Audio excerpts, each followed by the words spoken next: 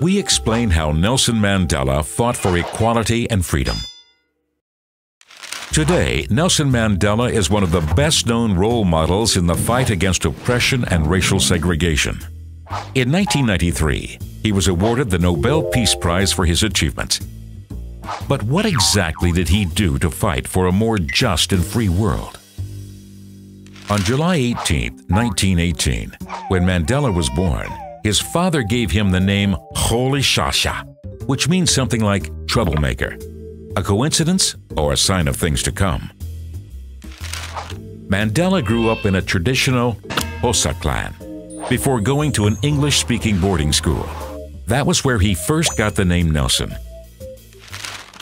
At law school, he fought actively against the South African system of racial segregation known as apartheid, which was even written into the law. Mandela joined the ANC, a party that advocated for black Africans' rights.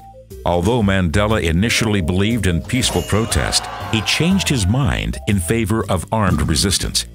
After the ANC was banned, Mandela's struggle went underground. But Mandela couldn't hide forever.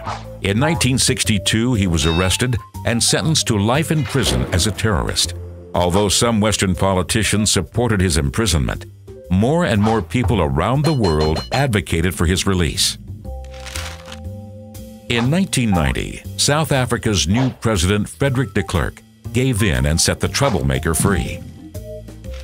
4 years later, Nelson Mandela ran for office in the country's first democratic election and was voted in as South Africa's very first black president.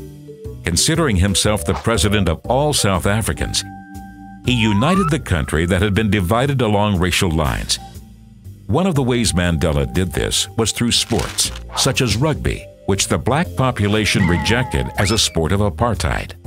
When South Africa hosted the Rugby World Cup and won the final, Mandela gave the team captain a congratulatory hug in front of millions of viewers, an enormous gesture of reconciliation. Whether through his efforts for the Soccer World Cup or his foundation against AIDS, even after leaving politics, Mandela remained dedicated to his country. To commemorate his tireless struggle, in 2009, an International Day of Remembrance was created in his name on July 18th. Even after his death, Mandela's dedication to peace and reconciliation continues to bear fruit in South Africa and worldwide.